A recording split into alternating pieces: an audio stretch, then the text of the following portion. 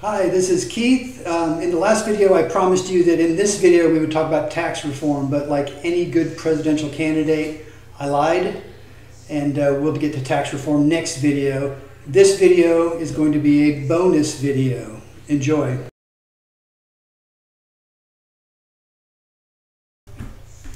In video number 4, I showed you how a president should use his schedule to maximize his interactions with everyday ordinary citizens and to help promote his agenda, his message, and to humanize him. In the Dr. Keith administration, people will be allowed to literally line up outside the White House on Saturday mornings and speak with the president on any topic they want. They'll be able to, I'll set aside every Saturday for 4 hours to do that, and I'll try to hear from as many people as I can during that time period. Sometimes, when someone is particularly disagreeable, to lighten the mood, we will play a game called Let's Agree. Let's see what that will look like.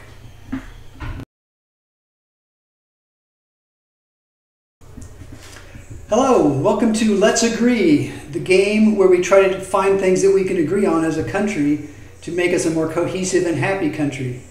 Playing our game with us today is author and columnist George Will. George, thanks for joining us. I didn't expect you to line up outside the White House to talk to me. This is truly a treat.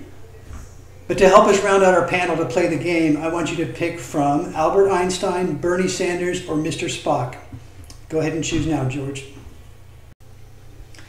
Now, since this video is such low budget and low quality, you'll have to trust me that George Will told me that he wanted to pick Albert Einstein. We play by responding either I agree or I disagree to various statements we will make around tax reform. We will normally take turns making statements, but because of the low production value of this video and for time, I'm just showing you all the statements now. The game ends when we get to a statement we can't agree on. This encourages the players to try to propose statements that everyone can agree on. Are you ready to play? Now, of course, George and Albert agreed with all of the statements so that we can make this video short.